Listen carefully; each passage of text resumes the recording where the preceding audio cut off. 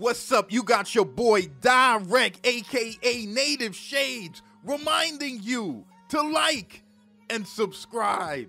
Cause today we're gonna be talking about Behringer.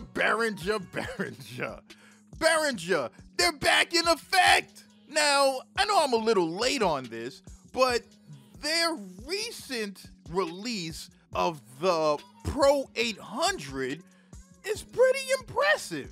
Now, you got a lot of companies recently putting out some good stuff. Sonicware's putting out some good stuff. ARTURIA is putting out some good stuff. And Behringer's following suit. This Pro 800 is pretty dope. Now, sometimes you gotta be careful. You gotta be careful with Behringer sometimes, because, you know, you buy one of their equipment and then you turn it on, and after 5 minutes, the feds are knocking at your door, ready to bring you to jail. But with this joint, I think they got something. Now, you got 8 analog voices, 2 VCOs per voice, a dedicated LFO with 6 waveforms. You're getting a built-in polyphonic track sequencer, 400 preset slots, and a VCA overdrive for additional harmonics.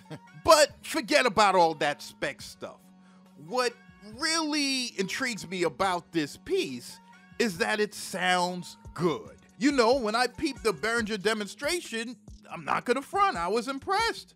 I was like, this is a really good sounding piece of equipment. It looks well built. The form of the Pro 800 allows it to fit very nicely on your desk, and the programming of it looks simple. And that's a beautiful thing, something that's simple to use and that sounds good. So I think Behringer's on the right track. The Pro 800 costs about $599. I don't think that's a bad price from what I'm hearing. You know what I'm saying? There's some times when you're listening to a machine and they're like, yeah, this thing's gonna be $9.99, and you listen to it, and as you're listening, your ears start to bleed. Blood literally starts dripping out of your ears, you know? But this thing sounds good. So if Behringer keeps it up, I think they'll be doing all right, you know? They're doing good things. They're doing good things. So what's your opinion on the Behringer Pro 800? Are you interested? Do you care?